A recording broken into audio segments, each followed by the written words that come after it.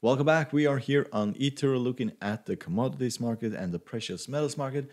And this is going to be my daily forecast for Wednesday, December 30th, 2020. If you'd like to support our channel, you're welcome to hit the subscribe button down here in the corner, hit the like button and the bell button to see our newest videos. And you're welcome to join us over at Patreon, where you can get access to full technical analysis, our signal service, and our online trades.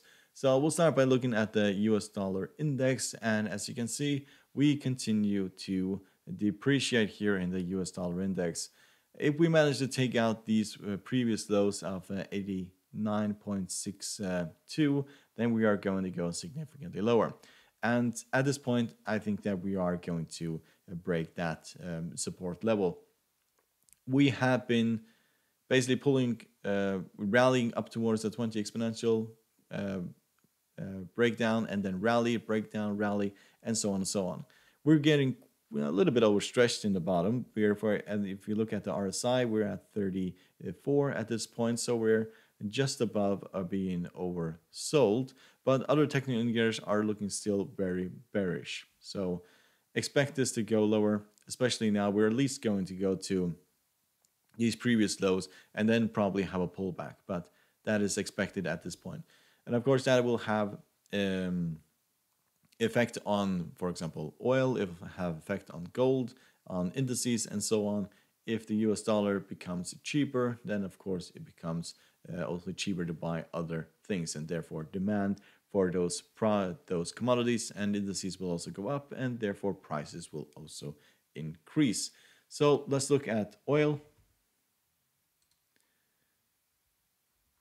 So we are trading just above the 20 exponential moving average. We're trading at the 48.06 at this current stage.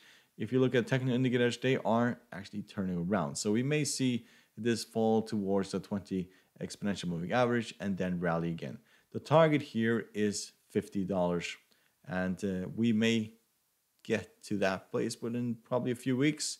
Probably not this week. I would be very surprised. I think that we're going to pull back towards the 20 and then get a rally towards the 50. And then after that, we may see a major pullback when we get to 50 or 51, something like that. But at this point, it is not a very good commodity to start trading because we're basically in the middle of nowhere. We are not close to we are a little bit above the 20 exponential. We need to pull back like here in order to buy into this. And if you want to sell it, I would not start selling it until we get towards the 50, 51 level, and then seeing this turn around in a lower time frame. If you look at the technical indicators, you can see that the RSI is flat, CCI is bearish, the stochastic is flat, and the MACD is below the signal line, and it basically means that we are going to go a little bit lower. So I'm staying away from this until we basically pull back a little bit or rally towards the 50 moving average. So let's look at natural gas. So as you can see, we broke down all the way down to the 200 moving average, which was expected.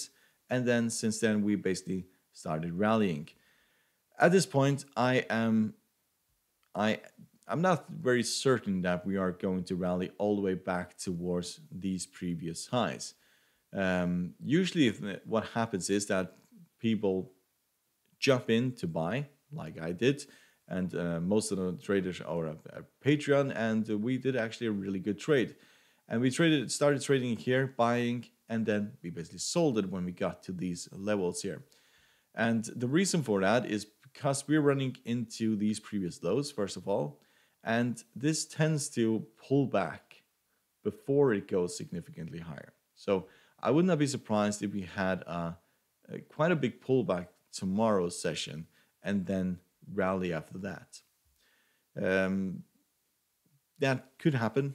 Otherwise, if we continue rallying, I expect a major resistance here at the 20 exponential moving average. If you look at the technical indicators, they are fairly all over the place. So they're not really helpful at this point. So the RSI is fairly bullish at this point. We are at the 39, so fairly low. Stochastic is turning around. We're still under minus 100, so it's still bearish at this point. The stochastic is basically turning around and becoming flat, and the MACD is basically flat at this point. So these technical indicators are not a lot of help. It was fairly expected when it broke all the way down towards the 200 moving average. There was going to be a massive amount of support here, and therefore it will bounce. How far it will bounce, that we'll see basically tomorrow, or basically tomorrow's session. But at this point, if we fall back towards the 200 moving average, I will also start buying this again. So let's look at copper. We can see that we have pulled back a little bit. We are getting close to the 20 exponential moving average, and usually when that happens, it is basically a buying opportunity. 20 and the 50 have been major support for a really long time. This is a market that is fairly overstretched. So you just see the distance between the 20 and the 50 here, and what the distance was previously. So copper has rallied significantly. And I'm not going to say it's not going to rally anymore, because every time I say it's not going to rally anymore, it just rallies. I said it basically back down here, and then it rallied significantly to the upside for some reason that I don't really have an explanation for at the moment, because usually copper rallies when the world economy is booming. Your world economy is not booming. And usually it declines when the world economy is doing fairly badly, which is doing at the moment. And so this, whether or not we are significantly, this is significantly overpriced, probably, but doesn't really matter. We're trading with technical analysis, not based on fundamentals. So at this point, every single time it basically gets close to the 20 exponential moving average, it's basically a buying opportunity. So let's look at gold.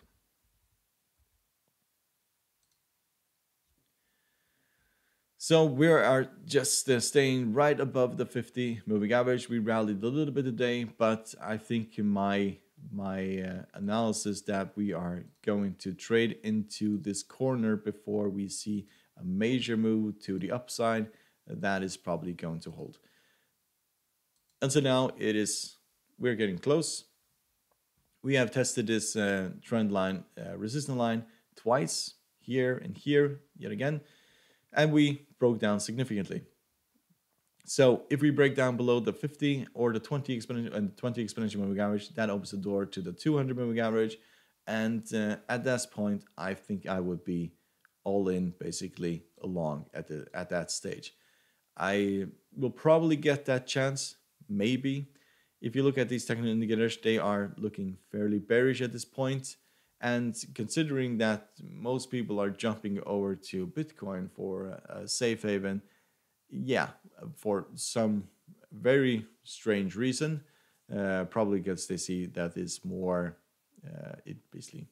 it's growing faster than gold, and therefore it's a bigger profit. I think they're taking a big gamble, basically Bitcoin. Gold has been, it has held its value for hundreds and hundreds of years, and it will continue holding its value. So therefore, people basically use it as a safe haven when things go bad. And at this point, they're not pumping money into gold, they're pumping money into Bitcoin instead. And I think people are going to get burned at some stage. But back to this, if you pull back to the 200 moving average, this will be massive support, and then we'll start rallying again. But I think we will get close to this corner. I don't think we get over here. Probably in this area here, we'll start breaking above this trend line. And after that, we are going to go significantly higher. 1900 has proven to be resistant as well. 1900 is going to be the first target when we break out. Then 1950, 2000, 2050, 2100, and beyond that. The gold is going to go significantly higher the next few months, and because people are going to, countries are going to spend a lot of money getting the world economy back going again, and also the central banks will basically turn on the printing press. So at this point, I'm just looking what is going to happen in this market. As long as this resistance line holds, as long as this support line holds, I'm just going to stick to my guns and believe that we're going to trade into this corner here and then break out to the upside. So let's look at silver. So we have this trend line, wait, there. So this is basically the new support line for silver. We have a lot of resistance above here. Just draw that up. In this area here, which was previous resistance, and this is basically what we have to get through. So what will happen here most likely is that we'll fall back towards the support line, rally, back towards the support line and rally until we basically break out of this area here, and then we'll head up to 30. If this support line basically breaks, then we have the 20 exponential right underneath and the 50. So there's a lot of support underneath. But there's also a lot of resistance above. So expect a lot of choppiness. If you look at the technical indicators, they are fairly all over the place. RSI is flat, CCI is negative, the stochastic is bullish, and the MACD is bullish. So, but pullbacks towards this support line here are basically buying opportunities. So the closer we get, you can basically see that we have tested it several times recently, and we have rallied every single time. So let's look at platinum. So we have rallied yet again today. We had quite a big pullback yesterday, and then we rallied, and now we found some resistance here at roughly 1061, which are basically the top here and also the previous highs over here. If you look at technical indicators, they are looking very bullish at this point. So I wouldn't be surprised if we rally, but if you want to enter this trade, a pullback towards the 20 exponential is basically your entry point. To enter here, I would never enter basically here because we could have a major pullback, and we could also have pullback all the way down to the 50-moving average. So just keep that in mind. But a pullback towards the 20 and the turnaround here, you can see that in the lower chart, in the 4-hour chart and the 1-hour chart when that occurs. And that is basically your entry point with a stop loss right underneath these previous lows. So I favor the upside, but I need a pullback in order to enter this market. So let's look at Pallium.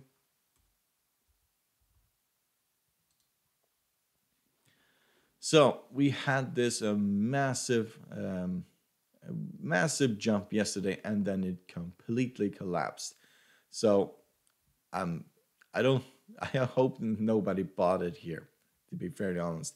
So I've been doing this analysis, the same analysis over and over again. So, and at this point, it basically works. So it is fairly impossible to capture this. But the people that did capture it are very, very lucky, because we are trading in major resistance here and major support. And that basically means that every single time we get towards this area here, you should expect this to be completely sold into, and which we saw yesterday. And every time we get to the lower part, you can expect this to basically be bought into. So we ran into major resistance, pulled back all the way down towards below the 50-moving average and so on. So people got crushed here if they basically start buying at this stage. Now we're just trading up and down, just more of the same. So what I'm looking for is a gradual decline to the downside, or a gradual, and not very gradual there, but gradual decline, rise to the upside in order to trade this. To trade when volatility is this extreme, that is just purely nuts. So at this point, stay away from this until we basically get a clear view where this basically is going. So let's look at aluminium. So aluminium did what I was basically afraid would happen, and that is basically we broke well below the 20 exponential moving average, but you could basically see this as a buying opportunity. So we ran into the support here, which has been major support several times in the recent weeks. But if we could fall all the way down to the 50-moving average or close to the 50-moving average, I will basically be buying into this. At this point, we're basically in a free fall. Found a little bit of support here, but I think that we are going to go lower. There's a lot of room to the downside. Technical indicators are showing this is going to go even lower. But if we could see something similar to this, then that is basically your buying opportunity. So aluminium has been rallying significantly for the last few months, basically since March. And if you look at the Fibonacci retracement all the way to the bottom to the top here, aluminium in the long run could basically fall all the way down to the first Fibonacci retracement. So 1831 is the first one. The 50 is here, 1753. That is also plausible. So just keep in mind, this is a market that has rallied significantly. We could see a turnaround in the basically long run all the way down to these Fibonacci retracement levels. So, but at this point, short-term trades pull back towards the 50. That is basically a major buying opportunity with a stop loss right underneath and a target of these very highs. So let's look at nickel.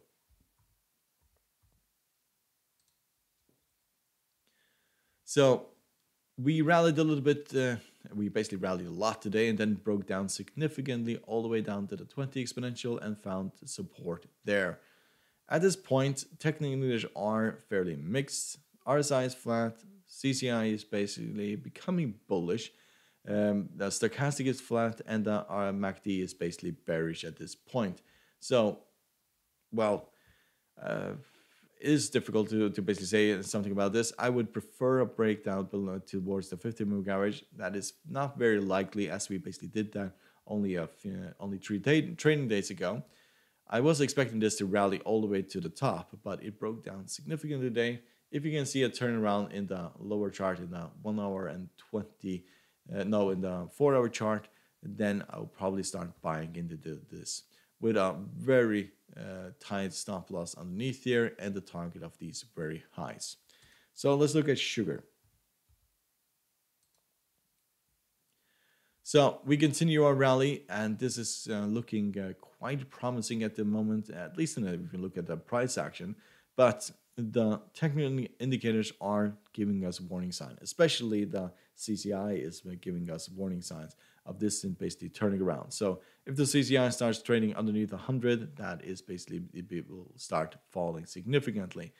I think that the 50-moving average will offer quite a lot of support, but we need to get through these previous highs here. That's basically where we are stuck. And then if we do that, we'll target 0.1563. Other technical indicators are, well, they are flat or otherwise bullish. But a pullback towards the 50, that will be basically the best thing for this market. So you can have a stop loss running underneath the 20 exponential and a target of these very highs. So let's look at the cotton. So we continue our rally. We ran into resistance here, which are also the previous highs. At this point, I think that we're going to have a pullback at least to 0.7487 before we go higher. If we manage to break out or take out this previous highs, then of course we are going to go significantly higher after that. But we did something similar back here. So we broke down, rallied, broke these previous highs, went a little bit higher, and then broke down significantly. We could see a repeat of that action, but at this point, I would not be surprised if we had a pullback towards this, just above the 20 exponential. And the reason why I say that is because the CCI and the RSI are becoming fairly flat at this point. We're on the edge of being overbought, and when we're basically on the edge of being overbought, it's quite difficult to have a massive rally yet again. So pull back towards the 20, stop loss right underneath the 20 exponential and the target of these previous highs. That is basically what I'm looking for at this point. So let's look at cocoa. So yet again, we broke down today. We rallied towards the 20 exponential, broke down. We're trading underneath the 50 moving average at this point. And I think that we're going to target the 200 moving average now. We'll most likely find a massive amount of support here at the 20 exponential, not the 20 exponential, 200 moving average, sorry. And that will give us an opportunity to basically buy this up towards the 50 moving average. But we need to basically break down first. We're trading underneath the 50, not a good sign. Technical indicators are looking dreadful at this point, so this is probably just going to go one way, and that's down towards the 200 moving average. So let's look at final, that is wheat. We can see that we broke down significantly yesterday and then rallied a little bit today. And at this point, it is really difficult to say where we're going. I would stay far, far away from this market at this point. Well, we're trading at least at the highs here at 636 and lows here at 561. The 20 and the 50 are acting as support at this point, but these technical indicators are turning around and they're becoming bearish. So we could see this just heading back towards these previous lows, and then we're just trading sideways and not basically trading in an upward trajectory. But at this point, I'm just going to stay away from this just to see where we are technically going. So if you have any questions, you're welcome to write to me on Patreon and ask me about some of these trades. So good luck and thank you very much.